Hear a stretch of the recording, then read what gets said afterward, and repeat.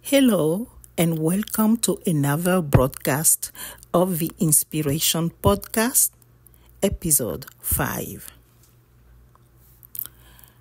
After recounting in a nutshell the reasons why African marriages fail in the United States, I am back to affirm that African expats can indeed live a happy life here as they so desire in the United States.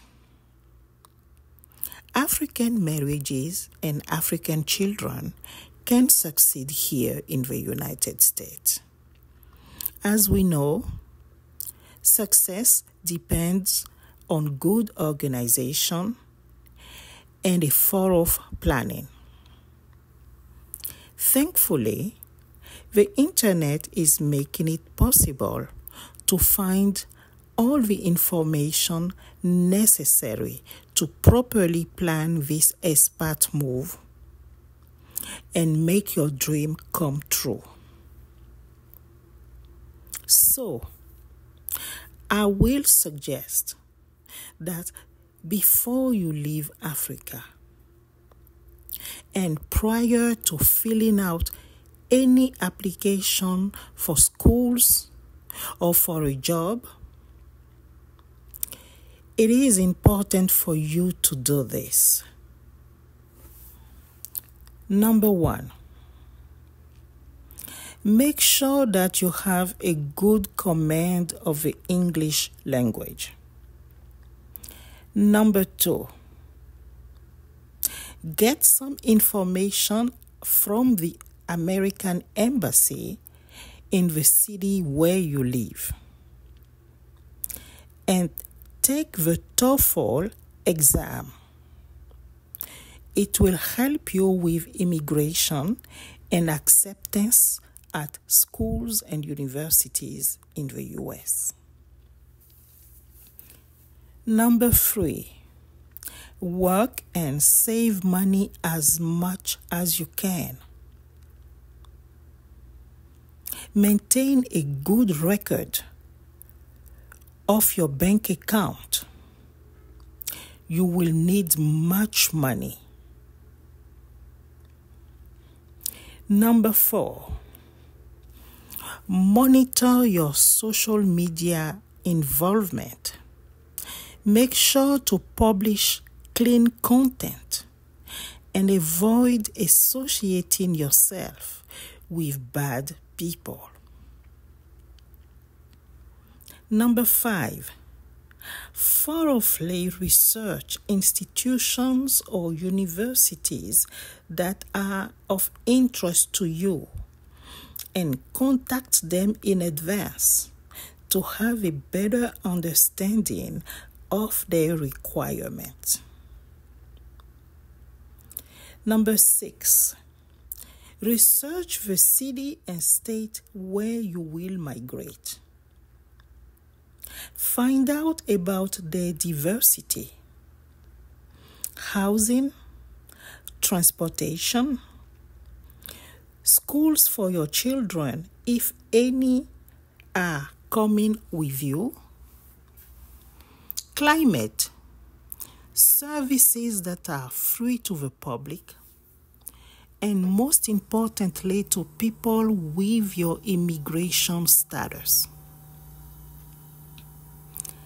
Healthcare here is a big concern because everybody gets sick, whether they like it or not.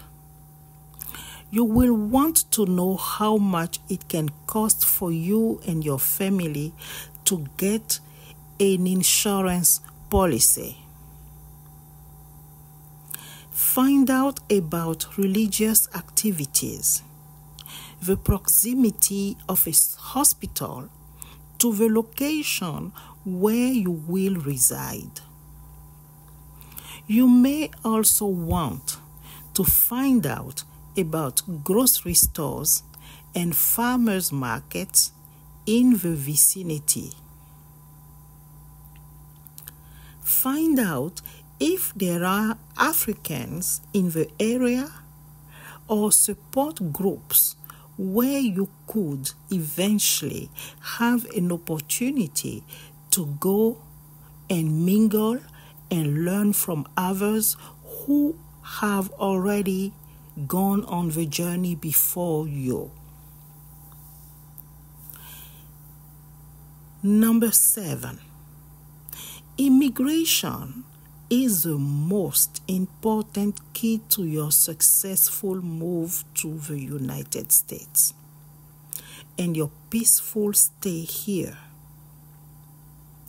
Refer to the Office of International Programs at the institution or university where you want to apply at. They will tell you what kind of visa you need as a student who wants to work during the stay here so they can financially support their family. Number 8, contact a reputable immigration lawyer who is accredited to work with American universities. You will need to enlist their help if your spouse and children are to migrate with you. The lawyer will give you information on how to proceed. The consular section at the American Embassy of the city where you live will also give you information about the process to obtain your visa. Number 9, if you simply want to migrate here, work and live peacefully, do so by also following the legal process. Always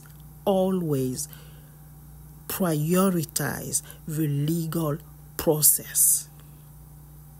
That is what will give you peace of mind. Visit the website of the State Department of the United States and search for the Diversity Visa Program. Apply for this lottery and wait to see if you are a lucky winner.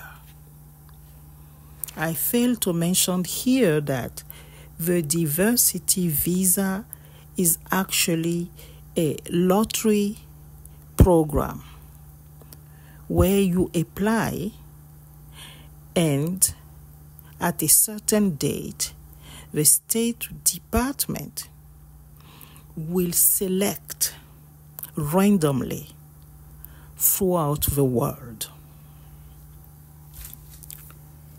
In the event that your name is randomly selected, you will be instructed by the State Department on how to proceed. As always, and in all that you do, while you are contemplating a move to the United States, remember to do ample research from trustworthy sources and always follow the legal process. Number 10, when you are sure that you will move to America, no matter how long your stay, according to your visa, you also need to do the following. If you are a homeowner in your country, whether your home is mortgaged or free and clear, locate a real estate company that can secure a good tenant for you and take care of your property while you are abroad. Establish with them how they will maintain your property and wire you the remaining funds after collecting the rents.